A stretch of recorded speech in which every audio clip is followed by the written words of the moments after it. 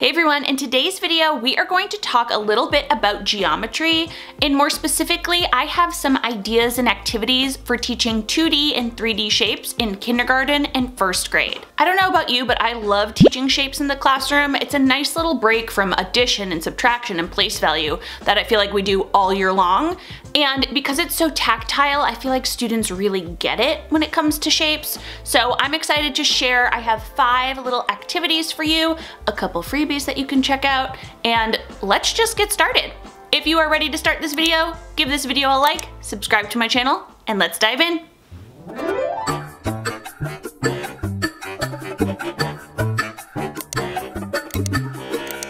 Tip number 1 when introducing 2D and 3D shapes to your students is to have them start off by examining different shapes. Now, this kind of active exploration is one that I really like to do with geometry because, like I mentioned before, it's pretty hands-on. Students can actually feel and see the shapes, but you can also do this with some images as well. So I have a couple ideas for exploration. If you happen to have a bunch of hands-on manipulatives, either for 2D or 3D shapes, that is a great place for students to start. Now, I did run into a problem in my past classrooms where I didn't have enough shapes for every single person to be able to have their own, so I couldn't do this whole group, but I would do this as like a discovery center. So maybe during our centers time or during our math tubs time, I would ask students to go explore the shapes, and while they're there, I use shapes like these ones right here on Amazon.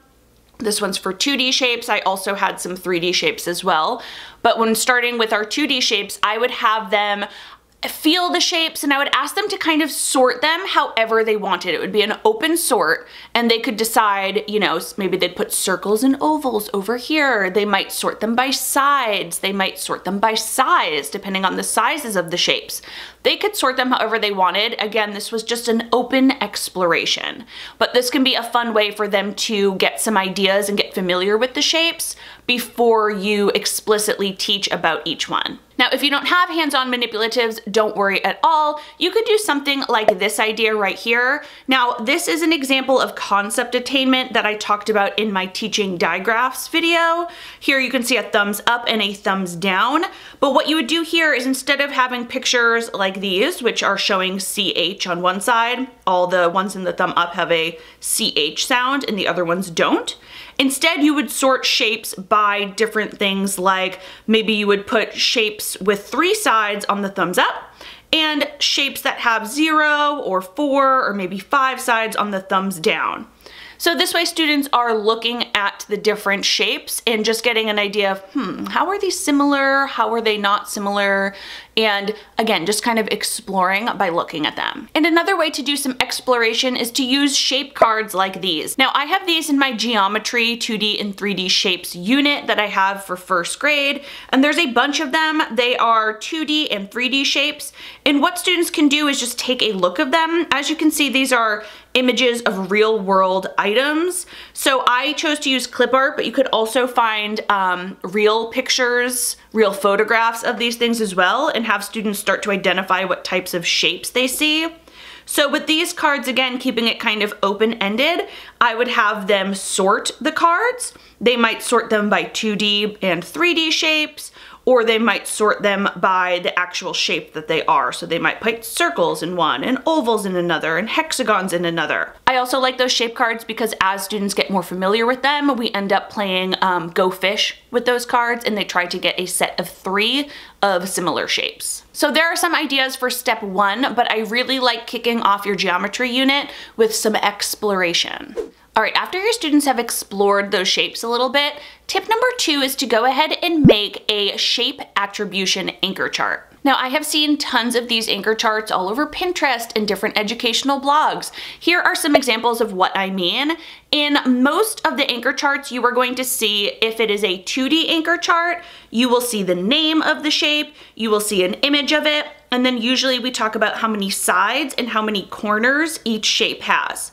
And if it is a 3D shape, it'll again have the name and an image, but it'll also talk about how many faces, edges, and vertices each shape has. Now, there's probably one more column I would add to either of those charts, whether 2D or 3D shapes, and that would be a real life example of those shapes. Since I really like students to think about how this world is made up of all these shapes and identify them in our classrooms, in our neighborhoods, it would be good if we could have a real life example and even maybe print out a little photograph of that example and put it on the anchor chart. And 2 quick side notes about creating this anchor chart. I would only do about 2 to 3 shapes a day, and I would complete that anchor chart with student input. So they've already explored these shapes. They might have some examples that they can actually give you to help you complete this anchor chart that you will keep around your classroom throughout your geometry unit. All right, activity number 3 is to make sure you have students identify defining versus non-defining attributes. Now, if you've already made an anchor chart, students will know what the attributes of each individual shape are, and they can at least look at it for reference, but you want to make sure you introduce some of those non-defining attributes as well. I like to do this with a simple sort. It looks like this right here. And basically there's just 2 headers, defining and non-defining.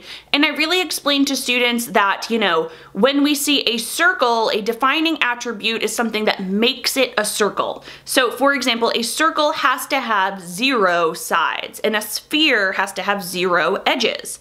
Some non-defining attributes are color, size, orientation, whether it's twisted or, facing a different way than students might usually see it facing. And also things like, is it polka dots or does it have stripes? Things like that. So for an activity like this one, I would simply give students those 2 headers and I would have them work with a partner using a bunch of cards like these. Now I have this for 2D and I also have some for 3D shapes as well.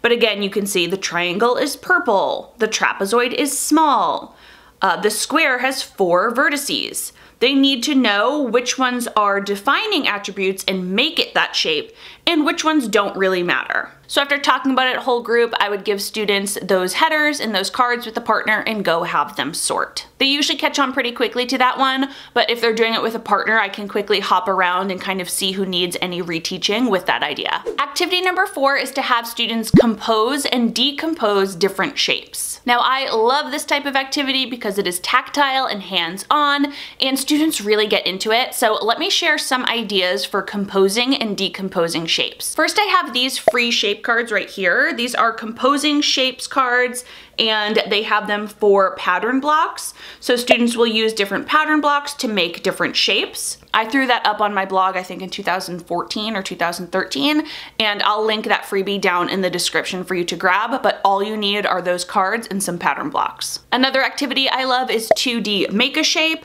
and here you can see students have a little spinner. I have this one shown here with the actual shapes on it, and students would use a pencil and a paper clip to spin that spinner and have to make the shape. So sometimes I will put different straws, I'll put yarn, I will put popsicle sticks, Play-Doh, anything tactile and fun, and they have to go ahead and recreate that shape. And I also have a differentiated spinner. Instead of actually showing what the shape looks like, it's a spinner like this one right here, where it might say the shape or it might give some attributes. So 4 equal sides, so it would have to make a square. This is just a little extension on that same type of activity. Another fun one using pattern blocks are these cards right here, and these you can actually see they are composing fun different shapes with their imagination. So they might use pattern blocks to make an airplane or a house or a crown. But the important thing is after they've created their, creation, they have to fill out a page like this one where they share what they made with their pattern blocks, and also they fill out this tally chart showing how many of each pattern block they ended up using. And for decomposing shapes, I actually like to make a big piece of paper that looks like this. Here is the example for a square.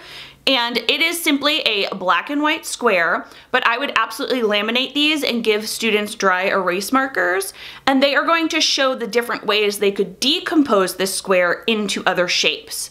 So as you can see, I put some examples. Can you turn this square into 2 triangles? What about 2 rectangles, 3 rectangles, 4 triangles, and 4 squares? As they decompose each shape, they can simply erase it and then try the next way to decompose it.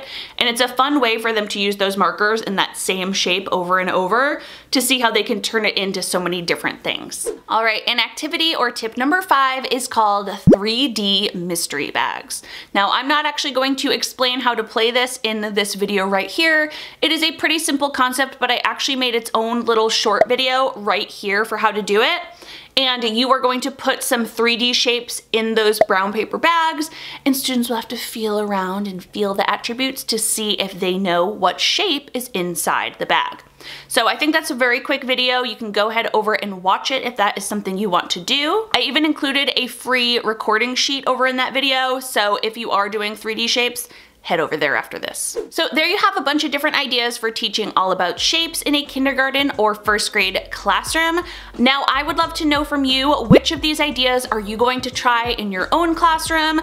Or do you have any other shape activities your students have loved? Drop them down in the comments below. If you've been around, you know I love to read the comments and kind of generate some ideas down there. And also when teachers ask questions, it gives me ideas for new videos that you may be looking for here on my channel. As always, if you enjoyed this video, please give it a thumbs up so I know. Make sure you are subscribed to my channel and click that bell. That way you're notified of every new video I upload. And just so you know, I am here every Thursday and Sunday morning. See you in the next one. Bye.